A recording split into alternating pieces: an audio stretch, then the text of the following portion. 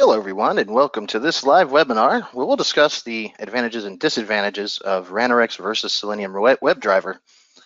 So I'd just like to introduce myself. My name is Jay, or Jason Branham, and some of you probably have had the pleasure of working with me during your Ranorex evaluation. I'm a sales engineer here at Ranorex.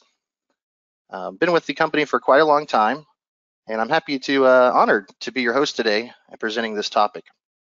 I'm not alone, by the way, so there are some Ranorex engineers as well on the line, and they're going to be polling questions in that questions and answers panel. So please feel free whenever a question pops up to just go ahead and use that panel and ask away. A Ranorex engineer will be there to answer the question for you. And we'll also, at the end, of course, have time for Q&A so that we can bring up some of the better questions, let's say. So thanks for joining, and I'll go ahead and get myself out the screen here. I don't want to distract anyone with my handsome face there. And let's kick it off. So I'm going to start with a little introduction here, just letting you know basically what our agenda is for today. The majority of this time will be spent in the live demo. Then we'll have a summary slide just at the end there, and as I mentioned, a Q&A section as well. Oh, my slideshow decided to stop working. There we go. So a quick introduction here. I have bumped this level up to the intermediate just because we're going to be showing a lot of Selenium today, and that can get quite technical. That's kind of the whole point of this discussion, actually. So I have bumped that up to be kind of like an intermediate level. So if you've never seen Selenium before, honestly, there might be some things in here that are a bit confusing, but I'll try to make it as easy to understand as I can. We will take approximately 60 minutes. I imagine 45 or so of that's going to be the live demo, and definitely some time for Q&A. So let's get right into the live demo. First, I want to talk about what we're going to learn today. So the idea, right, is Ranorex versus Selenium WebDriver. And I want to take you through the perspective of a new user. Right? Some of you who have seen my webinars or worked with me or maybe even taken training with me know that I'm not big on slides. So this presentation is not going to be a lot of slides. We're going to get right into some hands-on stuff. And I'm basically going to walk you through the perspective of a new user using Ranorex and using Selenium and what they kind of go through. So as this evolves, we'll basically start off with just a quick overview of both Selenium and Ranorex Studio, show you how the workflow would go for a new user. We'll then talk about a very important topic, which is identifying UI elements. Both Ranorex and Selenium, right, are automation tools that work in what's called an object-based way. So identifying UI elements is probably the most important topic of any tool that you're looking at, any solution that you're looking for automation. So we're going to spend some good time in there and talk about, basically how Selenium does it a little differently than Ranorex and what are the pros and cons. Then we'll start introducing some of the things that really justify the purchase of a Ranorex license, which are things like basically the framework we give you. Now there's multiple parts to that framework, and one of the most important parts is what we call our object repository. So this is not something you get from Selenium. It's something that comes out of the box with Ranorex, though, and I'm going to talk about how important that is, especially from a maintenance perspective, right? Test maintenance. We'll then do a quick example with data-driven testing. I'll show you how easy it is to set up a data-driven test in Ranorex. We'll then discuss how it works in Selenium. Honestly, we won't have time to implement it because it is quite a lot of work. You'll find that is kind of the case for most of these topics, actually. So we'll discuss the different approaches there. And lastly, another important part of any testing framework is reporting. Obviously, we have to, prove we did something, right? So these are how we're going to basically navigate through this discussion. And as mentioned, it's going to be very hands-on. I have one cheesy slide to show, though, because I want to keep, basically at the front of your mind that the real discussion here, right, the value proposition of Ranorex is that time is money. So, right off the bat, to compare the two, Ranorex is a commercial tool. Selenium is open source. So Selenium has the advantage of being free, but keep in mind, right, that this time that you take developing your automation isn't exactly free. Right? If you have a test automation architect and maybe some test automation engineers, they're not cheap hires. And the more time they have to spend, researching things or figuring out how things work, that's lost revenue basically at the end of the day. I'll go ahead and share my screen here. And what we're going to do is we're going to do a simple scenario. Here's the background. I'm a tester at Dropbox. Okay, just to pick a name out of a hat here. And we need to basically test the functionality of our website, right? Selenium is a web testing tool. Ranorex, on the other hand, can actually do all three. It can do web, desktop, or mobile, but for today, we're going to concentrate on web. So I need to do a scenario basically where, let's start with something really simple here. I just want to make sure that I can log into Dropbox and I'm able to log out. A very simple smoke test, if you will. And I'm going to start doing that from the Selenium approach. Now, to be fair, right, I just mentioned Selenium is a developer tool, so you have to be a coder, a very strong coder at that, to really be successful with it. However, they do offer a codeless recorder. Now, it is still generating code at the end of the day, but to compare apples to apples, Ranorex is also codeless. Let's give Selenium a little benefit of the doubt here, and let's use their codeless approach to at least get things kicked off here. Now, I've done a lot of legwork already, by the way, so if we're talking about day one productivity here, I've already spent many hours downloading the IDE that I'm going to use for Selenium, downloading all the dependencies, the different driver versions of the browsers, installing Selenium itself. I mean, there's a lot of legwork that goes into that. So just know that I've spent the time already. So we're ready to get started here. But that is something that, your first day with implementing Selenium, maybe even your first week, is going to be a lot of infrastructure, right? A lot of building out and basically installing and downloading things. So I've already gone ahead and done all that for you. So we're giving them a fair shake here. I'm going to open up Selenium IDE, another thing you have to install separately, which is basically a plugin to the Firefox browser. So I can only use the Firefox browser to record my test. Go ahead and open that up. And I'm going to say, let's create a new test and a new project. So we're starting completely from scratch here. My project name will be Dropbox Test. My website is going to be dropbox.com. So the actual commercial site, right, the production site. And I'm going to go ahead and start recording. So what Selenium IDE will do is, it should anyway, record any interaction I make with my website now. So you get this little, little message down there. It's kind of weird format, but you see that Selenium IDE is recording. So I just have to basically trust that anything I do is going to be captured here. So let's start with a sign-in. And I'll go ahead and click on the email field here. Type in my credentials. And then my password as well. So click the password field. Type in my password. I don't want it to remember me. Just a little automation trick there. I don't want to have persistent values. And then sign in. Okay, so I mentioned this is a very basic test. We're just going to do a smoke test, basically.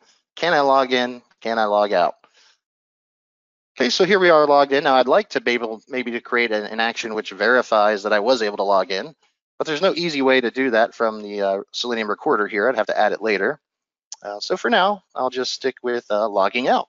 So I'm going to go to the little username button there and click sign out. Okay, it doesn't get much simpler than that, but what we'll see is that we're going to have a little bit of trouble. So let's close the browser here. Now at the moment, right, I'm using the codeless approach, and all I've really got here is some steps, right? Some steps that were recorded, and I'm able to play those back here in the Selenium IDE by going to this Run Current Test button. Got to stop recording first, obviously. And this is going to be my login, logout test. That sounds like a good name for it. Okay, now let's give it a run. I'll go ahead and close, make sure Firefox is closed here. Oh, that's the only one open, perfect. And let's run.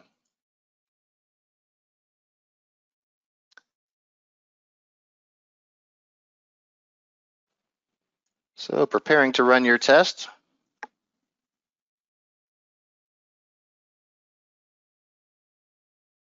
Yeah, and I've had this happen a couple times now, where it basically freezes up. Of course, when you go live here, that's what happens. I had some success earlier by changing the execution speed. So already you're kind of seeing the flakiness here. Let me go ahead and run again with a slower speed there, and hopefully there we go. That's what we're looking for. Now it's trying to move it all over my screen here, so let's bring it back up. And you see, you can see there that it clicked the sign in button. So we did have that step work for us. And now we're just wanting to log in, basically. Now I'm going to spare you the surprise here. I know that it's not going to find my fields here, my email or password field. So basically, the takeaway there is that I can record a test, sure. When it comes to running that test back, it appears to be a bit flaky.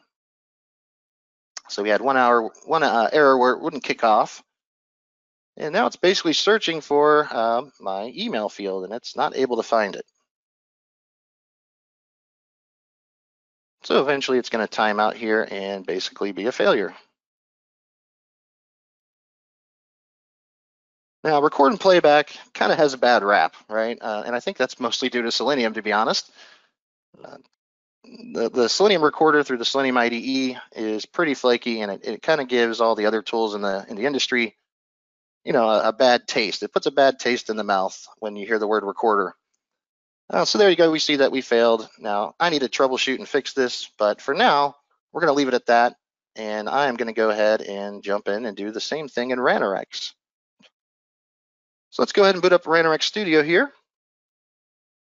If you haven't already downloaded the trial, we do have a fully functioning 30-day trial. So everything I do here today, you can do in that trial version as well.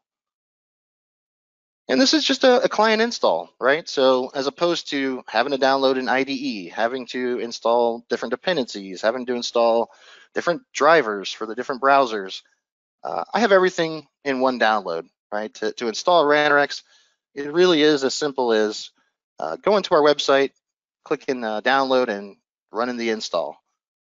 Okay, so that will give you Ranorex Studio, and that has everything you need. So let's talk about the start page here. Some good resources available to you. By the way, there's a nice blog that we just came out with that's very related to this. All right, 5 reasons to choose a vendor-based tool for automation. So highly relevant. Check that out if you want.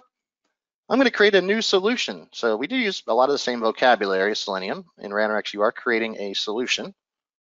And it asks you what type of application do I want to work with first. So as mentioned, unlike Selenium WebDriver, I can automate desktop applications, web applications, or even mobile. And I could do all three in the very same test, which we'll actually do later in our scenario here. So, but I'm going to choose web for now. That's where we're going to start anyway. And I'll give it the same name. This is going to be my Dropbox test. Same name I gave it in Selenium there. And hit continue.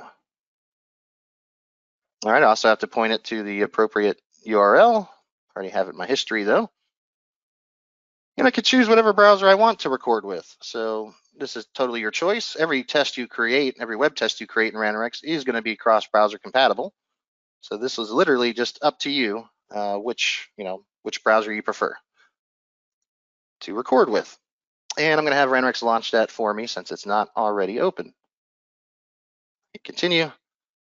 This last option here, whitelisting, just a quick explanation of it. Do I want Ranorex to only focus on my web test, or do I want Ranorex to basically be able to see any type of UI I put in front of it? So I'm going to choose to not use whitelisting here because we will actually do a little bit of desktop. It's going to be interesting, I promise. It is web related, so I'm not switching to desktop in general. But I'm going to choose do not use whitelisting. I want Ranorex to see everything I put in front of it. So let's continue and let's finish.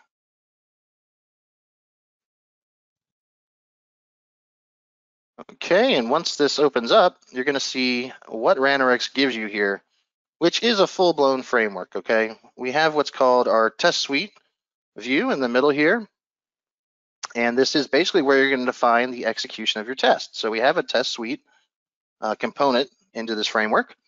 We can organize tests. We can choose to run some and not others. Right? Anything you would want from an execution engine. Okay, we also have a keyword-driven framework in here as well in the form of what we call modules. As you see, we have a test suite with a test case in it for now. And inside that test case, we have 3 modules: Open Browser, which assumptively opens my website up, Dropbox.com; Recording 1, which does nothing yet; and Close Browser, which is going to close my website. So I already have open and close. All right, my Dropbox is open here. Let's go ahead and maximize it. And I'm basically going to do the same thing I did in Selenium. I'm going to go into Recording 1, our module here, and I'm going to hit record to start adding steps. So let's hit record here. Now, unlike Selenium IDE, I do get a nice little toolbar down there that's going to tell me, what I'm creating as I'm creating it. Another nice, basic quality of life feature is that when I hover around here, everything I hover above is getting this individual red border. That lets me know that Ranorex is seeing that object, basically. So I don't have to guess if I'm clicking on the right thing or not. I'll see the red border letting me know. So let's do the same scenario here. I click sign in.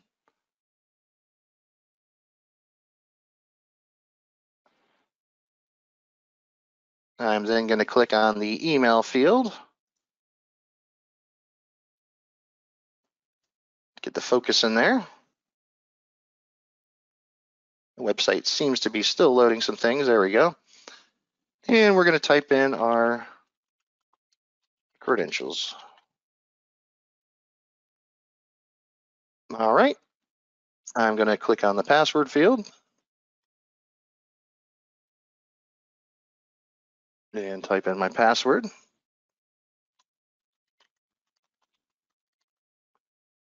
Now you'll be able to see everything I'm doing here is able to be reviewed in my little recorder toolbar, so I know, basically what I'm doing as I'm doing it. If I make a misclick, I can even delete the action in real time. So if I click something accidentally, I don't want that to be part of my steps, I have that option. Let's uncheck remember me, and let's click sign in.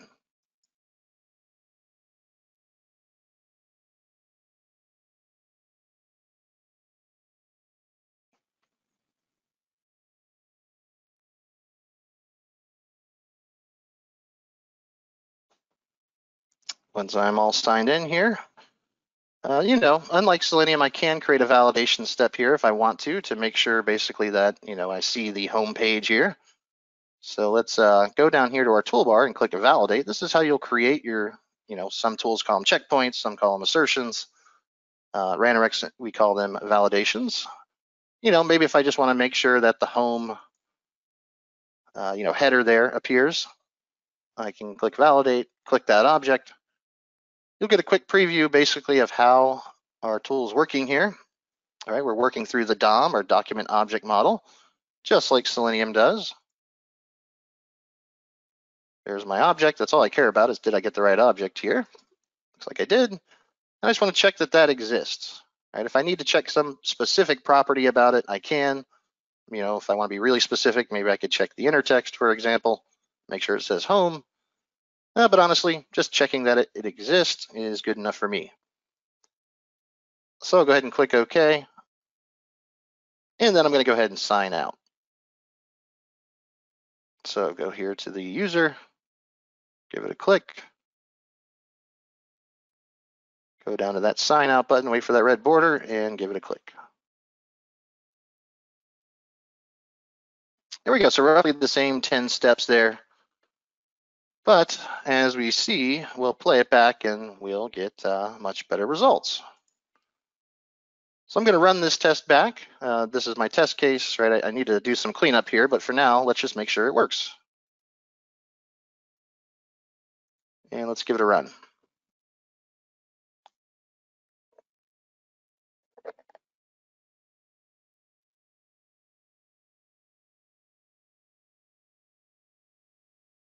All right, now what you'll see here, what we're actually running, what your Ranorex test is at the end of the day, is nothing more than an executable file. So you see that Dropbox test.exe there on the command prompt window. This means your test is incredibly portable, very scalable. Basically, I can give this exe to any machine, any Windows machine, and have it run my test. So I don't need to rely on any kind of separate third-party framework or anything like that. It is its own artifact, so to speak.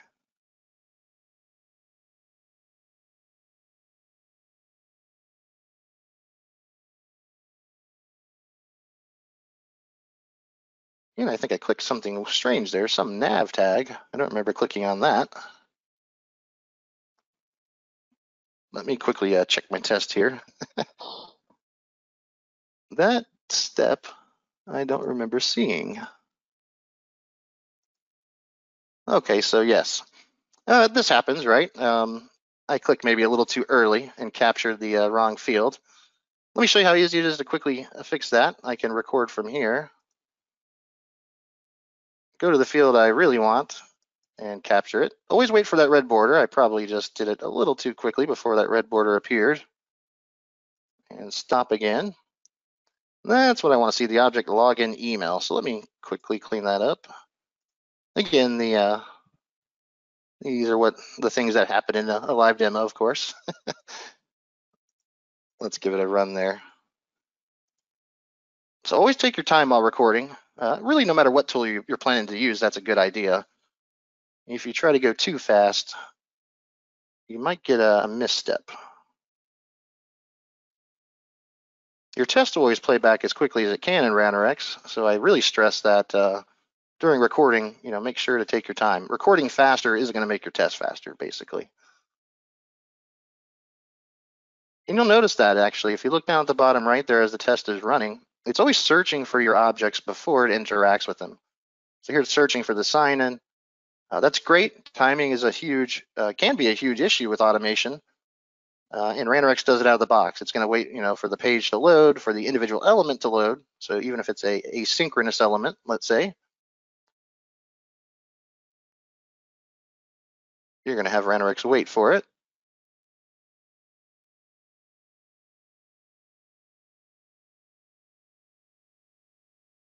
And it's waiting for this page to finish loading as well.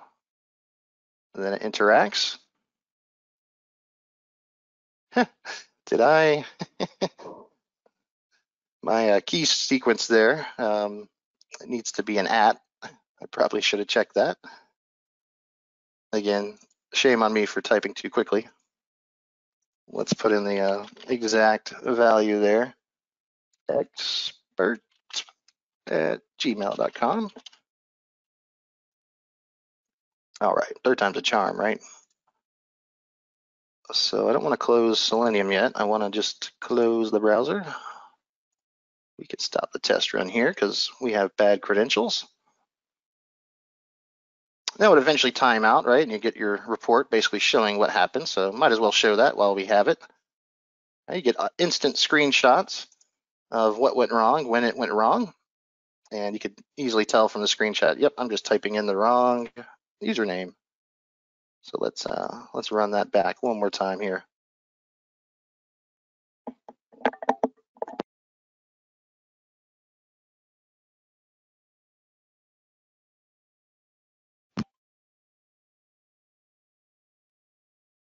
And the reason this test is going to work on Ranorex and not in Selenium, let's skip ahead a little bit here to save some time, is that basically the object that the email field, the password field, those objects that we need to interact with are actually dynamic.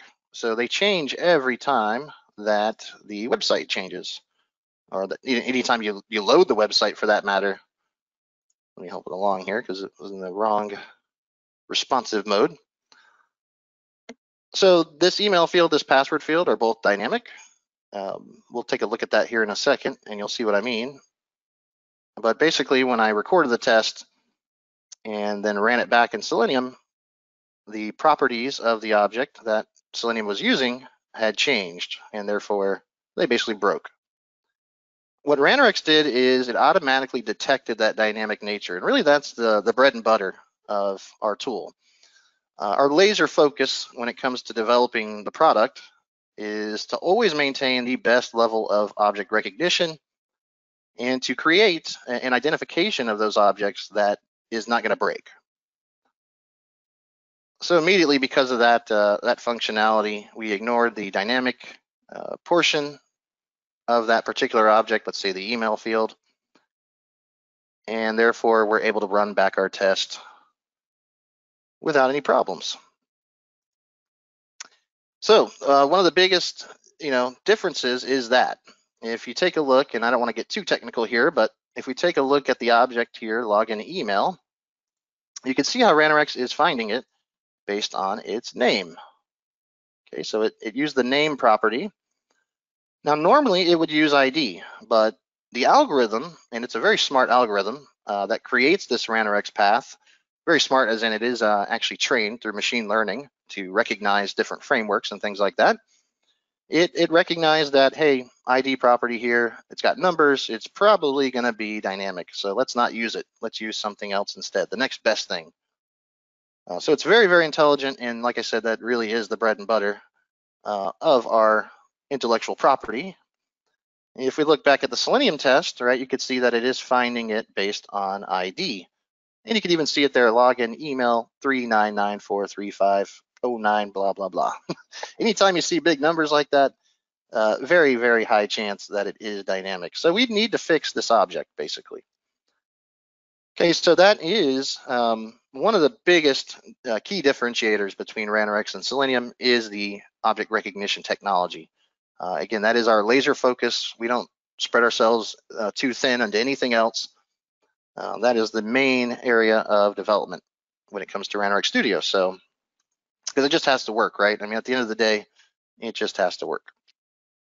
Now, there's a lot in the Ranorex framework we haven't talked about here yet. So, for example, let's first start with the test suite view here, right? I have open browser, I have recording one, I have closed browser. Well, recording one, I mentioned this is a keyword framework. Recording one isn't a very good keyword.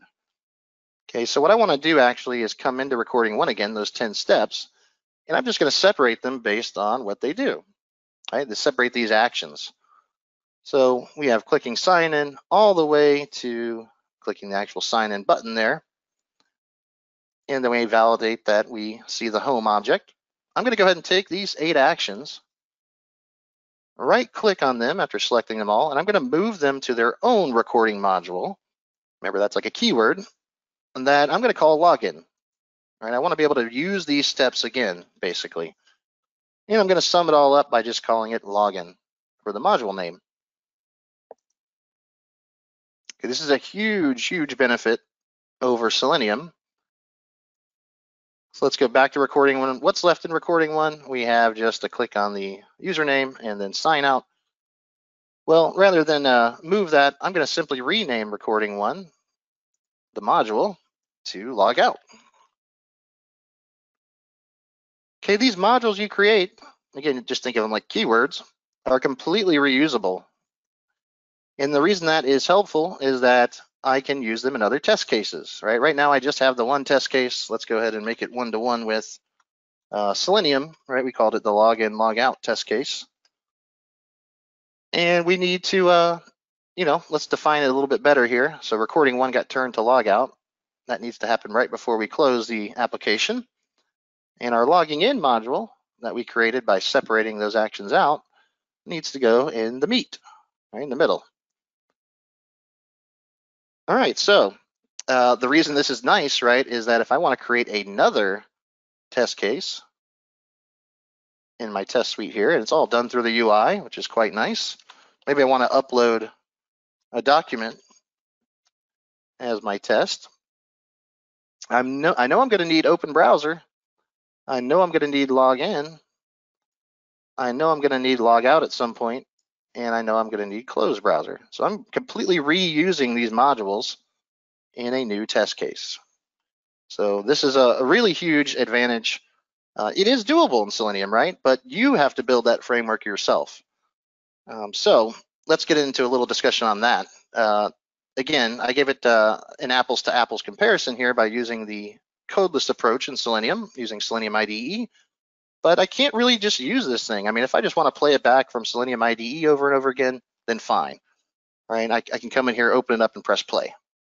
But if I really want to execute this thing outside of Selenium IDE, maybe I'm going to put it in CI/CD tool, or maybe I just want to schedule it, via a task scheduler or a batch file or something.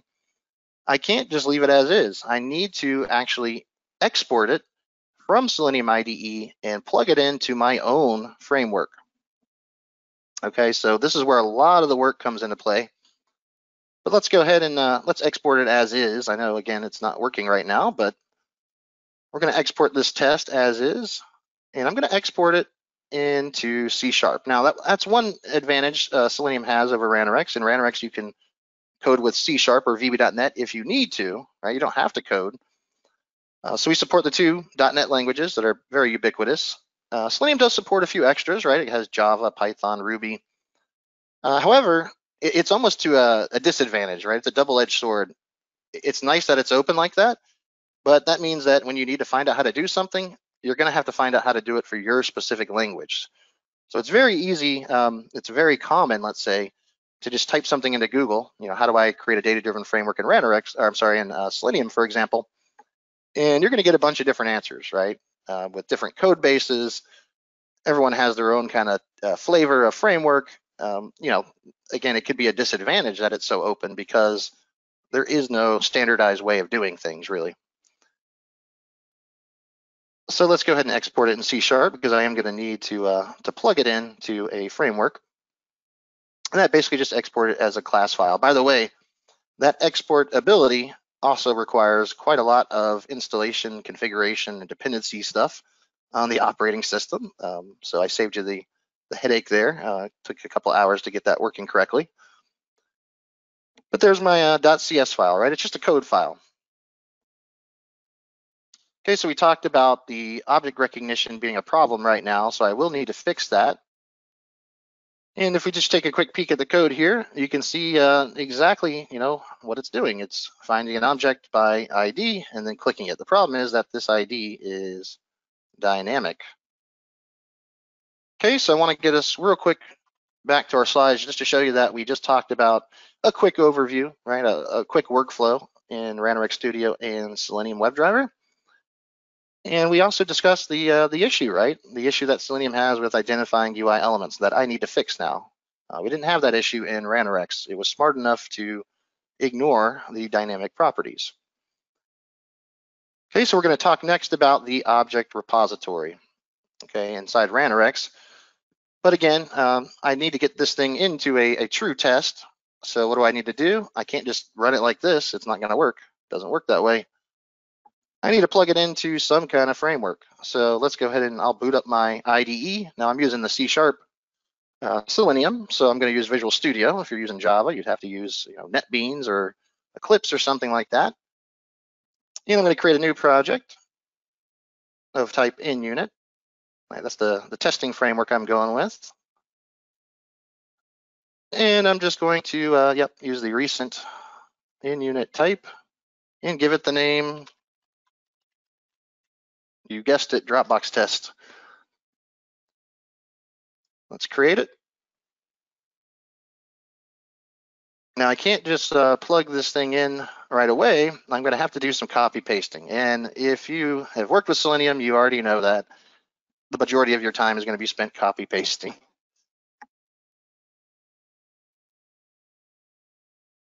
Okay, and even so, before that, there's other things I have to do as well. For example, if I want this to be a Selenium test, I need to have the correct dependencies. Again, this is just one more place where things can go wrong. So let's add a package here to our dependencies using manage NuGet packages. And another issue I ran into here was that my package source was incorrect, so I had to fix that. There's a lot of moving parts that can break when you have all these third-party dependencies. I need to add Selenium WebDriver. Let's go to install and Selenium support packages as well. So as you can see, this is a development project at this point. I need to worry about package management. Obviously, I need to worry about coding. So if you're not a developer, you're going to start having a bad time here. You'll be spending a lot of time Googling, let's put it that way. Okay, so I got Selenium in there. Now, the easiest thing to do for me would be just simply copy paste my steps in here. Now, to be fair, right, what you really want to do here is build out your framework. You want to build a page object model framework. You want to, separate things out, make them very object oriented. However, that's too much work than we have time for on this webinar today. So I'm going to go again with the kind of easy approach and just simply copy paste the test I have from Selenium IDE right into my unit test here. Test fixture goes under the namespace there. Again, you have to know where to put things as well. So you have to be pretty well versed in development. Let's build, make sure it works. And I can't just run this through the Test Explorer at the way it is right now. All right, I just copy pasted it from Selenium IDE there. And one thing that it needs is basically a path set to the Firefox driver, right, the Gecko driver. So if I try to run it as is, I'm not going to have any love. And you'll see another big problem. This goes to reporting a little bit, so we're skipping a little bit ahead. That I'm not going to get very good explanations as to why. Okay, I get nothing here really. Failed. Okay, so not really telling me too much. If I go to error list, the build was fine, output was fine, but we just get failed. Now, this is one of those these holes you can fall into where you're going to spend a lot of time on Google, as I mentioned, figuring out, okay, what's wrong. I'll save you the problem. I already talked about it, right? I need to point to Gecko driver.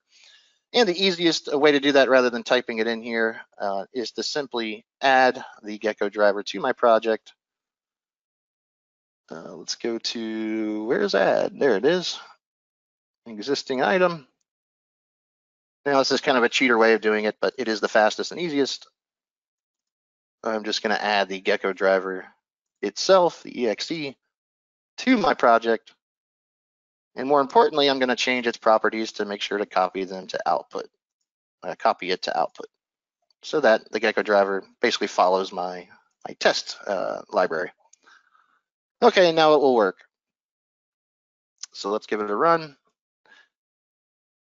Now, as in work, I mean it will start up. As we know, we have issues with our object identification that we still need to fix. And that's where the pain really sets in. Ranorex has an independent spy tool, which is quite nice for identifying objects, seeing how you would identify objects. In Selenium, again, you need to rely on some kind of third-party tool. Either you use the inspect tool built into the browser, use FirePath or CrowPath or Firebug rather, in order to find the best locators and make your change. But we're talking about object repository here, and this is where I really want to focus on. That change is very, very painful. Okay, so again, our test fails due to not being able to find the appropriate object. And again, we don't get very much information, right? If we dig in here, deep down, you'll find unable to locate element. So not terrible. Well, at least this scroll bar makes it pretty terrible. Okay, and we know that what the reason is. Now here is where the object repository is so great in Ranorex. To fix this, I'm going to need to open Firefox up, get to my website here,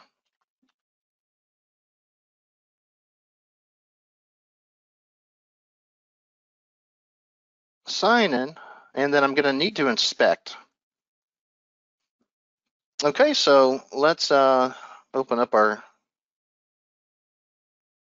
code inspector, our developer tools window there, and I'm going to use the little grabber here. Sorry, it's being a little sluggish today for whatever reason, to grab onto my email field there. And yeah, this is what I have to do now. I have to parse through this and see, okay, is there something else I can use? Looks like name is good, right? We remember that's what Ranorex used automatically.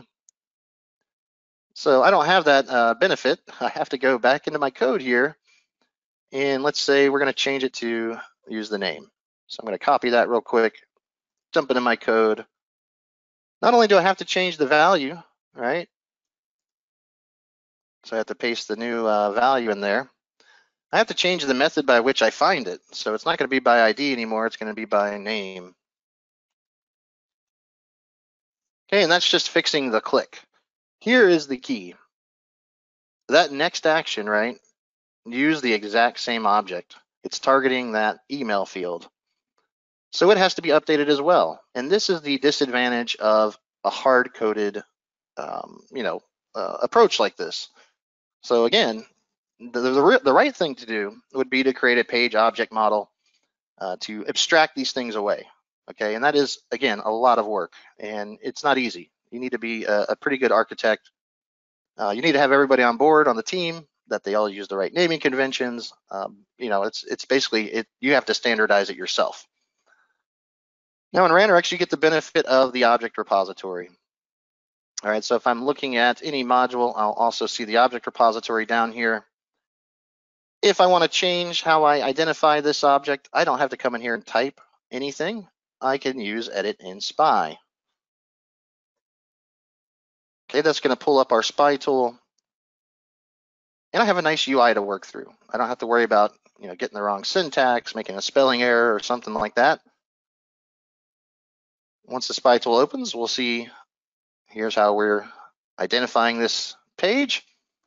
And yeah, so I could say, well, I don't want name, I want, I don't know, type. Now, obviously that's not a good choice, but you get the idea, right? I could put, well, that's not too bad actually, type email. All right, I don't have to worry about writing the syntax. I can use this UI. Once I make my change, I can requery it again and make sure it works. I get the search, and I get instant feedback on what's found. So much more pleasant. And the most important part is that when I make that change, and I'm not going to save this change because that's not a good idea. The path I got from Ranorex was already better. When I make that change, the important note is that it's going to refactor everywhere that it's used. Okay, let's say this login email object was used in 100 other modules, right? There's a million steps out there that use the login email field in some way. Okay, now if there was a million steps in Selenium, I got to go to each and every individual step the way it is now and update it. Okay, so again, I haven't built a page object model. In Ranorex, I make my changes. Right, let's just say I change the name here, for example, of the object. And if you look up here, everywhere it's used, so only 2 actions there, but we'll give you the right idea, right? Everywhere it gets updated. Now, it's not so important for the name. The name's just there to tell you what it is. You can call it whatever you want, but that also works for the path. So it's a one-stop shop for maintenance. If I need to do any type of updating or maintenance on my automation, I do it in this global object repository. And I don't have to worry about building that myself. So huge advantage. I can't stress it enough. But let's continue on here. So we talked about the managing objects with a repository, why that's such a big benefit in Ranorex. That's part of our framework, right? You get it out of the box. Now, in Selenium as well, another part of the framework you have to build besides the page object model is if you want to do any data-driven testing, you have to create those harnesses. All right, now I'm not going to have time to show it in Selenium. Just quite honestly, it's quite a bit of coding, but I will quickly show you that if I wanted to, right, if I wanted to develop a data-driven test, I got a little article here to show you basically how to implement a data-driven framework. Okay, so in Ranorex, it's going to be 3 steps. In Selenium, it's going to be at least 6. Now, here's my first problem I talked about. I looked this up. I just typed into Google, how do I implement data-driven framework in Selenium? And I get my answer here, but unfortunately, it is for Java, right? It's the Java implementation of Selenium. So again, if I don't know what I'm doing here and I try to follow these steps, it's just not going to work for me because I can't use the Apache POI library. That's a Java thing. So again, you're running into this problem where you really have to dig for the solution that you need. As you can see here, lots of dependencies. There we go. You need the JDK, you need the JRE, you need the Eclipse IDE, you need TestNG, you need a bunch of all the jar files. And of course you need Microsoft because we're going to use a spreadsheet here. But ultimately what it comes down to, right, and we just did a very simple example in this particular example, is ultimately it comes down to, again, hard coding. All right, you're hard coding a loop to go through a Excel document, and it truly is hard coded in that it's finding the cells based on their column location. Okay, so for example, if I add a new column to this data source in Excel, I'm going to have to shift all these indexes down. All right, so there's a lot of maintenance that would have to happen as my data source changes, and it's just more code, a lot more code to put in as well. So I'll leave it at that for Selenium. Let me show you how easy it is in Ranorex. I mentioned there's 3 steps.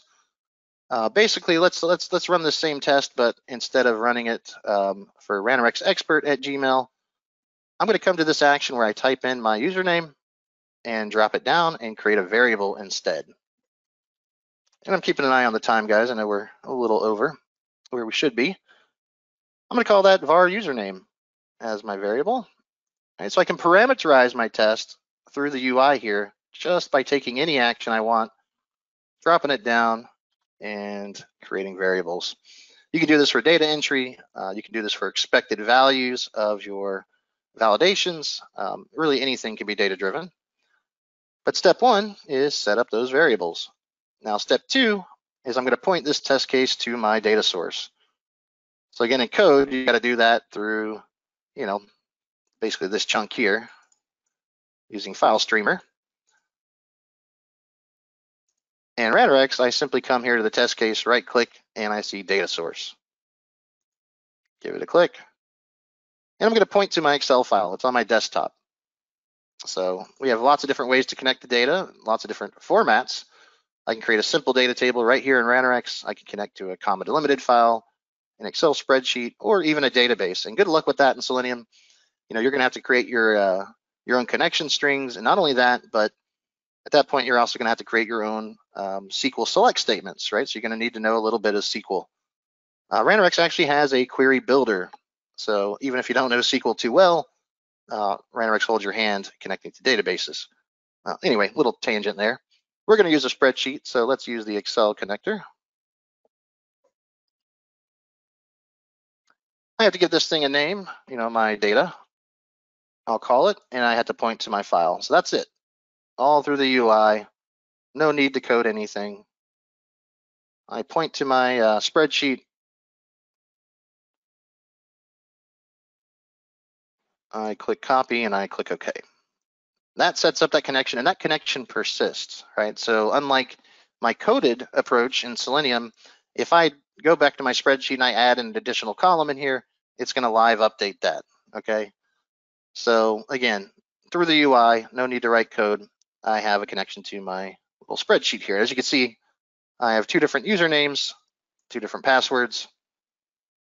All I need to do left, that's step 2. All I have left is to data bind, step 3, which is right next door. And I'm kind of flying through this pretty quickly, guys, because we do have a webinar just on this topic alone. But I just wanted to show you how easy it is. 3 steps: variables, data source, data binding, you're done. Okay, now this very same test will iterate twice. It's going to log in with the first user and then log in with the second user. This will actually create looping behavior inside of Ranorex here. So if I run my test, we'll see it log in with, user 1. We'll see the very same steps go through with user 2. So rather than, adding a whole bunch of dependencies, writing a whole bunch of code, I basically have 3 clicks to get this going.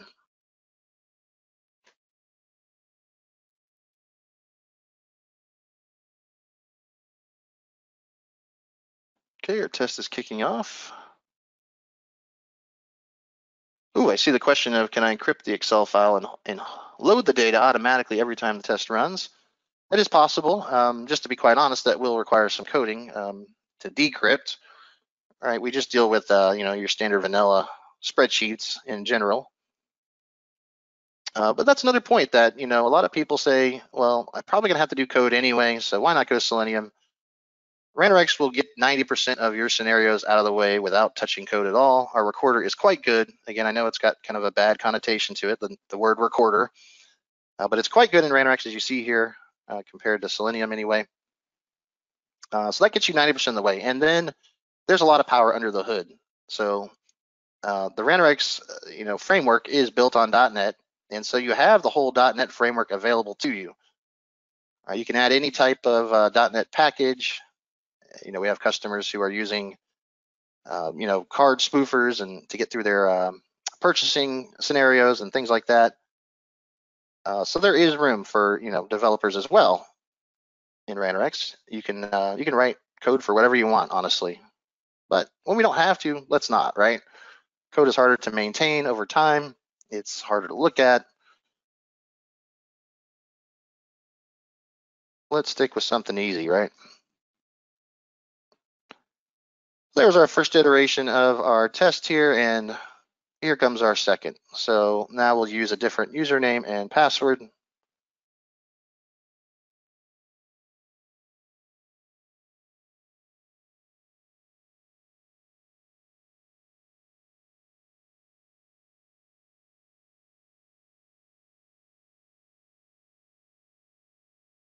Oh, good, I see the question. If we have more than one user in our Excel file, how is that data used row-wise?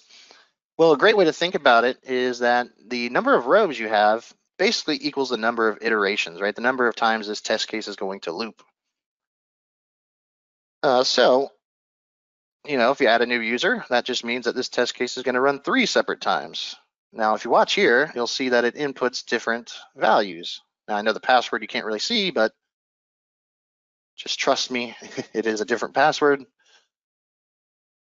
And you can obviously see the different user there. But we kept one test, we recorded one test, and now we have the ability through data driving to basically run this scenario over an infinite amount of usernames and passwords. Just as a simple example. You can data drive pretty much anything you want. Here comes our sign out, and we're good to go. So, as you can see, data driving your test couldn't get much simpler than that. We get our report here. Obviously, the most important parts really are things like, were we able to log in correctly? Right, we did see that success in our validation. And that brings me to my final topic here with reporting. This is another thing that in Selenium, you have to build yourself. You have to build your own reporting framework. Now, if you go with a testing framework like InUnit, TestNG, whatever it may be, right, they have some pretty rudimentary reporting built in. That's typically in like the JUnit format or something like that. It's like looking at a stack trace, right? It's like what we just saw in Visual Studio there, failed to find element. It's not really telling us too much about what went wrong. Now, there's more reporting you can include, right? Just like anything else, you have to build it yourself. But in general, you're going to get a stack trace. In Ranorex, you get this full-blown report. It's very, very easy to share. It comes in multiple formats. It can be in HTML. It can be in JUnit format. It can be in PDF format. We even have automatic emailing available. So one of the most important parts of testing, of course, is your report. And it just comes right out of the box in Ranorex. Now, one really, really cool thing in that same vein of thought I want to show is not only can you get reports, but if you come here to your test suite properties and go to the report tab, you could even have Ranorex create a video of your test run. So down here, there's a video reporting. If I click OK, I'm going to run this again just very quickly here. And we'll see that video. Let's go ahead and just to save time here, I'm going to limit my data source back down to 1 so that I'm not running both iterations. I'm only going to run the first row. So we're not waiting the whole time.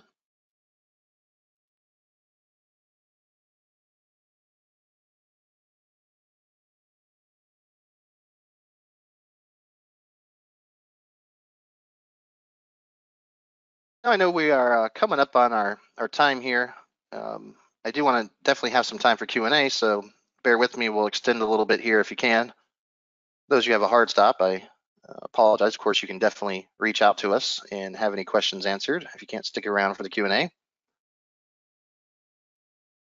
There was one more example I wanted to show, though, before we got into the questions and answers, but hopefully you guys have been noticing, right, the speed at which we can build a test in Ranorex. We don't have to worry about fixing things that the Selenium IDE recorder couldn't do correctly. And that's really important on the long term, right?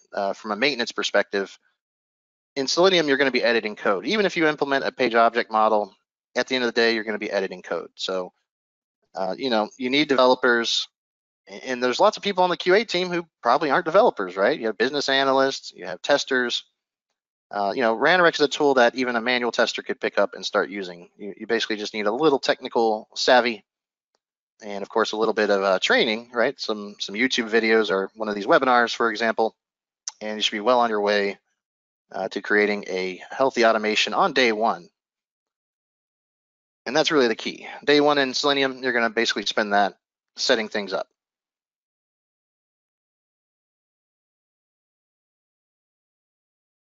All right, shorter test here, so let's let it play, and we are at time. I did want to show one more quick example of a limitation on Selenium that works great in Ranorex.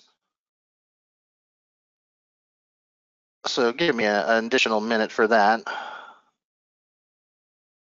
But I did want to show this report is just the tip of the iceberg, right? You also can get video reporting, which developers love, by the way. All right, if you do one of our integrations, like integration to Jira, that will allow Ranorex to create a bug automatically, and it will actually attach the report and the video to that bug. And as they say, a picture is worth 1,000 words. Well, a video is worth 1,000 pictures, so do the math. There you go, now attached to my report, and it is its own independent file as well, so I can send it out that way if I need to. There we go, got a video of our test run. So if something went wrong, we will see in real time, basically what happened.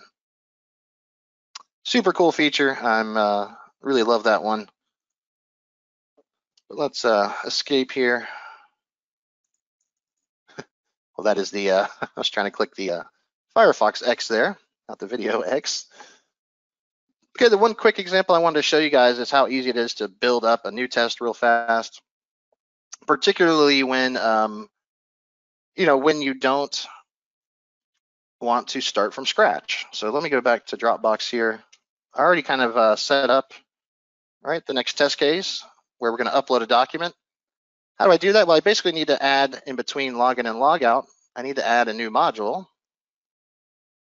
I already have steps to log in and log out. I just needed steps to upload. And the reason I'm showing this is that you may find that you have a scenario like this in your application that Selenium wouldn't be able to handle.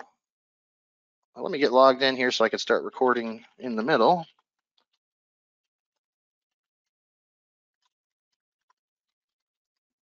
I'll go ahead and log in there. Right now I could have, I'm doing it manually here just to save time, but what I could have done is run my test to here, excluding this selection, and have Ranorex do the steps for me to get me to that point. Once I'm at this point, and I want to start recording my upload module here, I'm going to do some steps. So let's click on all files here to get to our kind of file view.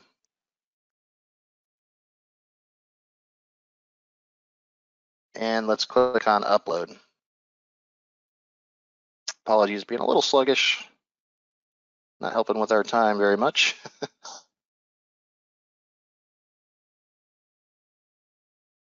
All right, there goes the upload files. I'm going to click that, and here is where, if I tried to do this in Selenium, I would be lost. Because this is going to pop open a Windows Explorer, right, a prompt. Now, this is outside of the web. This is actually desktop technology here, and Selenium will not recognize it. So many of you, I'm sure, have ran into this if you've used Selenium. Anything like uploading a document, verifying you downloaded a document, using your favorites, using your bookmarks. Notice that Ranorex can see all that stuff up there because it is just desktop objects. Because Ranorex can do web, desktop, and mobile, you can actually switch on the fly.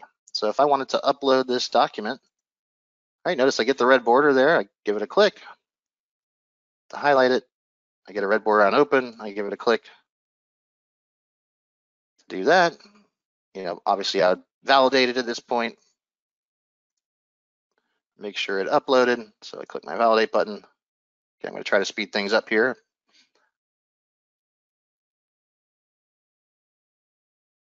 Don't want to go too fast. We saw that. That's the reason I'm a little bit behind, right? Is that I went a little too fast on my initial recording.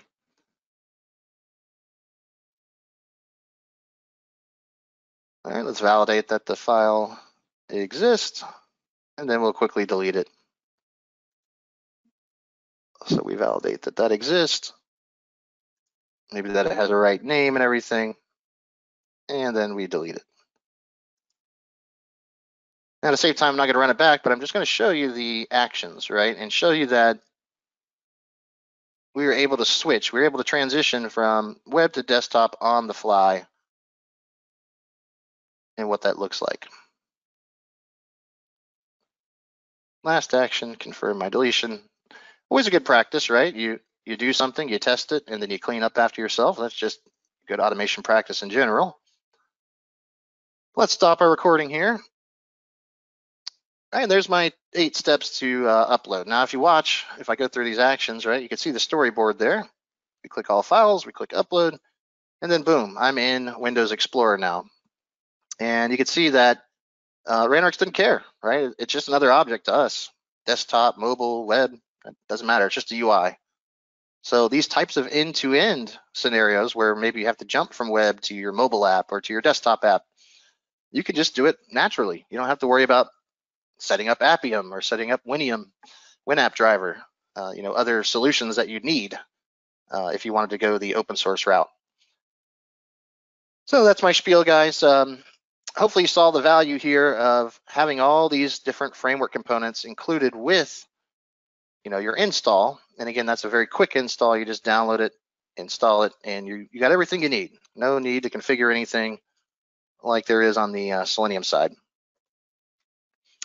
So a quick summary, as you know, what we just saw there, we saw the workflow, how Selenium, at least the recording aspect of it, kind of fell on its face immediately. So again, that's going to be a code-only approach in Selenium. You can kind of cheat with the recorder, but it's just not very good, as opposed to a codeless approach in Ranorex. Identifying, that's again the most important part in my opinion. You saw that using the recorder, I had a lot of broken stuff, and if I export that to code and add it to my framework, now I had to fix it, not only line by line, but for all of the mistakes that it had, which there was a lot of them in there. On top of that, right, I have an object repository in Ranorex, and in Selenium, I had to build that myself. Right? I had to build my own framework, which is more work, more development time. Same thing with data-driven testing, 3 steps in Ranorex, countless hours potentially in lines of code in Selenium. And finally, reporting. You get multiple formats, nice flashy reports, which by the way, you can customize all you want. You can change the font, the color, add your logo, whatever you want to do. And it comes in multiple formats, and you can even get video reporting. So all that built in, all that stuff that you can't get from Selenium, definitely not out of the box, and even building it on your own is a challenge. So that's my summary. I'm going to get to the Q&A section here. I see a lot of great questions have come in, but feel free. I know we went over. I apologize for that. Feel free to follow up with us. You'll get an email to download this recorded video. So we did record the whole session. If you want to ask a question, maybe you want to follow up with us or get a demo, feel free to reply to that email and we'll get in contact with you. So let's open it up for questions and answers. I got one prompt that somebody lost audio. Hopefully not everybody lost audio. Doesn't look like it. Oh, I see a question here real quick. Is the session recorded? I think I just answered that. Yes. So if you missed the beginning, don't worry. You will get it all. And that should, it takes usually about a couple hours, but definitely by into business tomorrow, you'll have it in your inbox. I hope you guys enjoyed it. I'm gonna go ahead and look through the questions here, but Mubin, Josh, did you guys see any that were particularly interesting that the whole audience might like to hear? Hi, Jay. Yes, sir. We flagged a couple in there for you. If you want to take a look at those, we'll go ahead and finish looking at everything's coming through now. Great. Yeah, I see a couple good ones here. So Russell has a great question. I missed part of the webinar. Maybe you already covered this. How do you control timing between the actions where a page has to load before you click an element? Yes, that does happen naturally out of the box. So why not? While I'm here, I might as well run my test again. Remember, I built a new test case just by recording a few additional steps and reusing what I already had. Log in, log out, for example. Let's run that new test case. Let's also reuse our data source. Why not?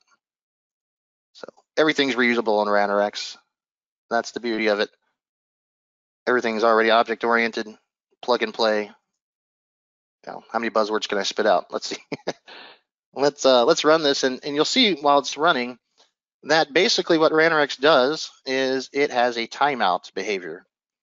All right, so it will always wait for your object to be available, and that doesn't mean just existing. It means rendered fully in the DOM, which is an important distinction actually, because there are both implicit and explicit waits in Selenium. You have to implement those yourself, of course, like everything else.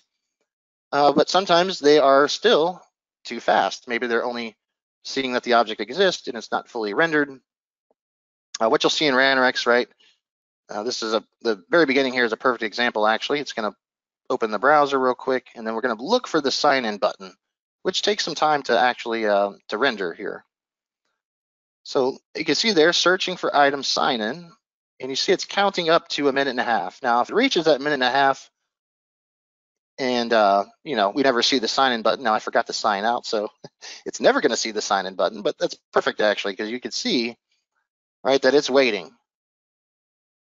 Now notice as soon as I do what was supposed to happen here, and I got to sign out, of course. Getting ahead of myself there. So let's sign out. And still, you can see that it's still waiting, right? So in Ranorex's mind, maybe this page is just really slow to load. Okay, but once I bring us back to the appropriate page here, I don't know why my Firefox browser is being so darn slow. I wasn't doing that before I got on the GoToWebinar. Maybe it's GoToWebinar. As soon as I load the page that it's supposed to be at, you'll see it catch on to the thing it needs to interact with. If I did in time, it may have already timed out, hopefully not. But yeah, basically the answer is that it happens naturally. There you go, you saw it. So yeah, just imagine that page had taken 45 seconds to load for whatever reason. Ranorex always waits for your objects before it interacts with them. That's a really, actually a huge benefit. Let's see, are there any other good questions? Hopefully that answers your question. Oh, Ranorex is stealing the mouse from me. Let's go ahead and cancel our test here. Hopefully you saw that waiting behavior. That made sense. Is there any tool to migrate existing Selenium tests into Ranorex? Not a tool per se, but if you happen to have your Selenium test written in C#, then it will play nicely with Ranorex. Basically how that works is that you're going to add the class file. Again, it has to be C#, so let's go back to our login, logout. This guy, right? This exported Selenium test. I can import this into Ranorex just naturally. Okay, so the way I do that is go to the project here, go to add existing item. Again, it has to be in C#, so there's my .cs. I'm going to copy it, not link it, because then there's a dependency there.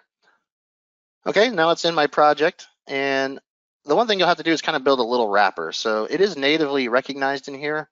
We just need Ranorex to kick it off. So for that, and by the way, you will have to add your references, just like in Visual Studio IDE. You'll have to add your Selenium WebDriver stuff. Okay, so make sure you add that and support. And then you have to kick it off with a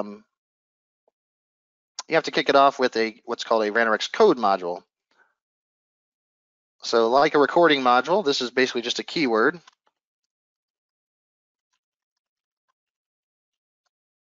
Kick off Selenium test. And yeah, so you're going to use the, oh, I'm sorry, you also have to add the in-unit reference because you're going to kick it off using in-unit. So you do have to build a little bit of a wrapper, and it does have to be in C#, but you can actually import those directly. Now, on the other hand, if it's not in C#, there's other conversion tools out there that could possibly work for you. Ranorex does things a lot differently. So I get this question a lot: is Ranorex based on Selenium? It's actually not. So we have our own framework here, right? It's completely original. It is not a Selenium wrapper like some tools are. So while it does work as long as they're the same code base, you do have to build this little wrapper to basically kick it off separately. Hopefully gives you the idea. Yeah, if you do have existing Selenium tests, let us know. Get in contact with us, and we can even do a guided import, a guided migration, if you will. Again, another big benefit of a commercial tool, right, is you got your support team. We have US-based engineers. You even get a support phone number, so you're not just relying on Google anymore. I see most questions were answered here. Let's see. If I only have one runner license, can I start simultaneous test during multiple virtual browser instances? So one thing that's different from Ranorex and Selenium, which there's pros and cons to it, is that we use the actual browser. So Selenium uses what are called the driver browsers, basically. They are separate. So just on its face value, you're running a Selenium test. You're not running actually against the same browser that the user is going to be using, right? They are technically different. Now they do a pretty good job of keeping them up to date. So that the Firefox driver works the same way the Firefox browser should. However, that is up to the open source community, right? Again, instead of relying on a commercial tool where we have that monetary incentive, right, to keep developing and keep things compatible, there's a lot of things that you have to rely on the open source community for when you go with Selenium. That's not to say they don't do a good job. They do, but there have been historical instances where bugs were introduced and testing is down because of some open source bugs. So keep that in mind. Oh, sorry, I kind of got on a tangent there. You're asking about the parallel testing. Yes. So if you were here for the whole time, you might have heard me say that really the end result of your Ranorex test is just an exe file. So Dropbox test.exe. Now, if I want to kick this off in parallel, the easiest approach, right, would be to create a quick batch file. And without getting overly complicated here, you can designate what are called Ranorex agents. So in Ranorex, you have this view remote panel. This basically allows you to, on different machines, set up what's called a Ranorex agent, and you could point your test run to that machine. Now, let's say I want to run 10 tests in parallel. I would have 10 agents, and the easiest approach or the easiest explanation would be I create a batch file which starts this 10 separate times, and using a command line argument, I point each of those 10 starts to a different agent. So you do have to build up a little bit more on your own. In Selenium, it's the same thing, right? You have to build what's called a Selenium grid. Now, I'll be honest, parallel testing is a bit more straightforward in Selenium because they kind of designed it that way, right, to use the grid technology. So you're gonna have to do work either way, whether you go Selenium or you go Ranorex. It's just a difference of either you're building a grid or you're building a scheduler, like a batch file, for example, or even better, you use a tool like a CI/CD tool like Jenkins or Azure DevOps to kick off those parallel tests. Hopefully that answered your question. Yeah, that's one thing I will be honest about, right, is that Selenium is designed with parallelism in mind. And Ranorex is too, but both require a little bit of work. And I see the question here, Mario. Can Ranorex use the Selenium grid? So that's an interesting question. I did mention just recently, right, that Ranorex is its own thing. It's not actually built on Selenium. Having said that, there is a very interesting feature here that supports most steps anyway. Now, I'll be honest, there can be some flakiness to it, but we have the ability to create what are called endpoints. Okay, and what's happening here is that I can connect. You probably saw it on our website, which is probably why you're asking the question. I can connect to a Selenium server, whether it's a standalone server, whether it's a grid, or whether it's one of the cloud providers like Sauce Labs or BrowserStack. And I can actually run this test through those endpoints. What's actually happening here is it's converting my Ranorex stuff, my Ranorex code, basically into Selenium code on the fly. Again, it's not written in Selenium. All this, let me quickly show you the code. Underneath everything, it's all our own API, our own implementation here. So it's basically converting Ranorex code into Selenium code on the fly. That's why there can be a little bit of flakiness here if you're doing anything too complex. But certain tests, right, smoke tests and things like that, you should actually be able to port those through a WebDriver endpoint, and then you get all the advantages of a grid and the parallelism of Selenium without any of the downsides. Yeah, someone would like to see it. All right, why not? Let's do it. Let's go ahead and I need to kick off a quick Selenium server here. I'll just do it locally. I haven't logged into my Sauce Labs or anything in a couple days, so whoops, my caps lock is on somehow. Okay, let's start this server up. Did I type it too quickly? There we go. Just wanted the jar, wanted the dot jar at the end there. Okay, Selenium server running on port 444. We see that endpoint becomes alive. Basically, in this view, you'll point to that endpoint. And, I know it's not going to be able to do the upload document test because, again, that uses desktop technology in it. So let's stick with just the login, logout. So, again, there are some things you can't do, right? Anytime you exit the browser, anytime you're doing anything not web, obviously that can't be translated to Selenium code. And let's see it kick off here. Oh, okay, let's see. Yeah, it's mad because I added this Selenium, but I haven't added any of the dependencies. So let's quickly get that out of there. All right. Should have known that would cause a build error.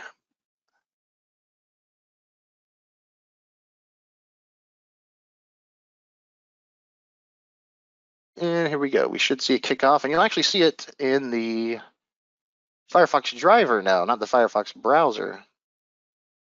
So you'll notice the difference right away, probably.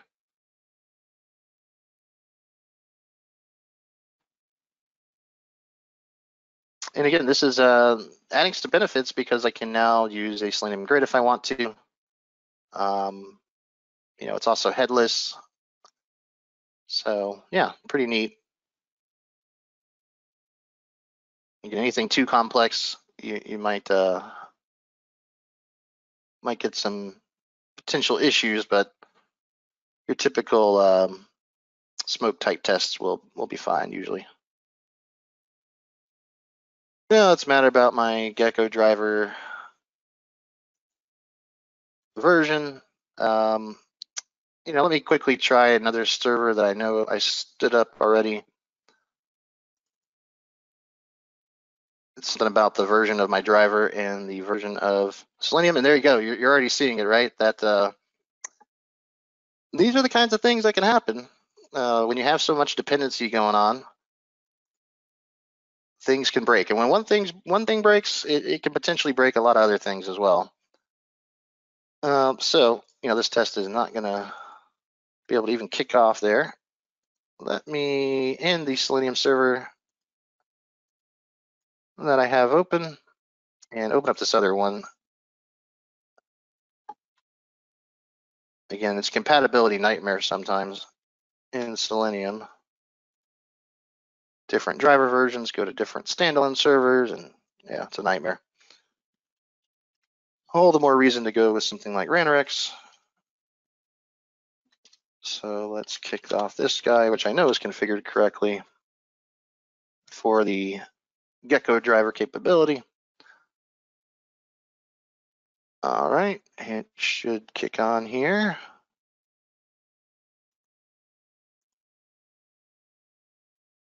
I told you to stop.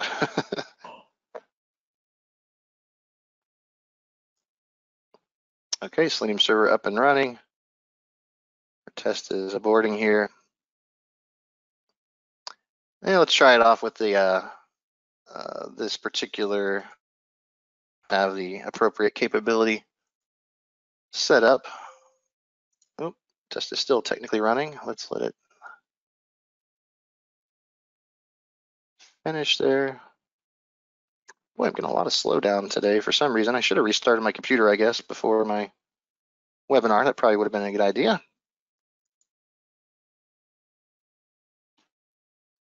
Something's making it angry, isn't it?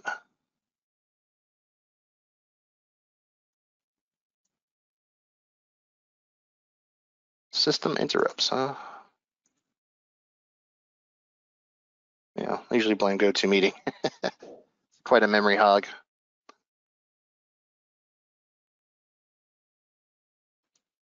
All right, well,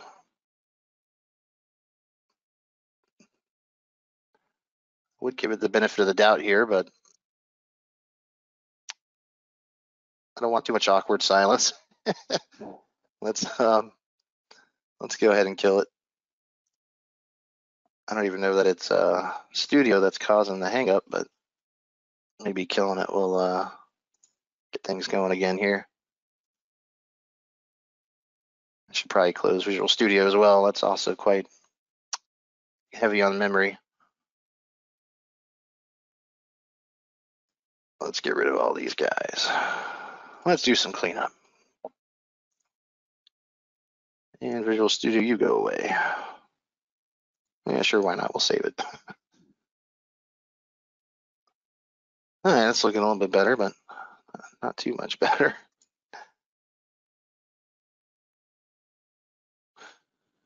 Yeah, see some other questions here while that's going.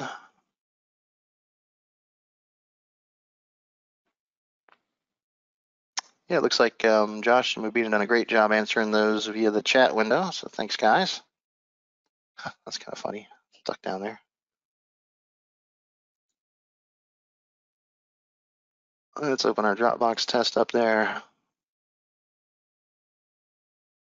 Yeah, some people are having to leave. I appreciate you guys staying a little over if you were interested in the questions. I hope you enjoyed the webinar. Yeah, I'll still answer this question while it's loading, though. I do want to, formally thank everyone. So if you do have a hard stop, thank you so much for attending. I hope you enjoyed it. Feel free to, again, reply to that follow-up email with any questions or feedback you might have. So thanks, and have a great rest of the week. But for those who can stay, maybe you're eating lunch while you're watching, let's take a look at trying that again here. My local server's up. It should have the right capability, and we'll give it a run. Yeah,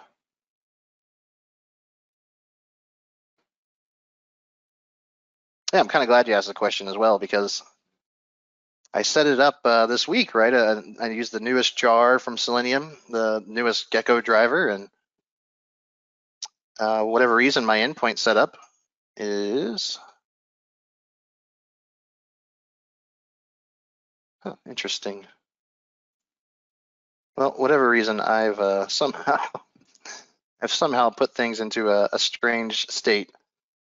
So yeah, fortunately, looks like that's not going to happen, but it does work. Try it out for yourself. It's actually pretty neat because it is, like I said, actually converting Ranorex code to Selenium code, which is pretty cool. All right, any others? Doesn't look like it, and since we're coming up at half past, I think it's a good time to officially wrap things up. Again, guys, feel free to reach out at any point. If you like what you saw today with how easy Ranorex is to use, give us a try. You have a trial version at your disposal. It's fully supported, so also test us out there as well. You'll see how good the support is. In my opinion, that alone is enough reason to go with a commercial tool. It's like you get a force multiplier. You get a couple extra engineers on your team. All right, with that having been said, thanks again, guys, and hope you have a great rest of your week. Take care, and hopefully I'll see you on the next webinar. Bye, everyone.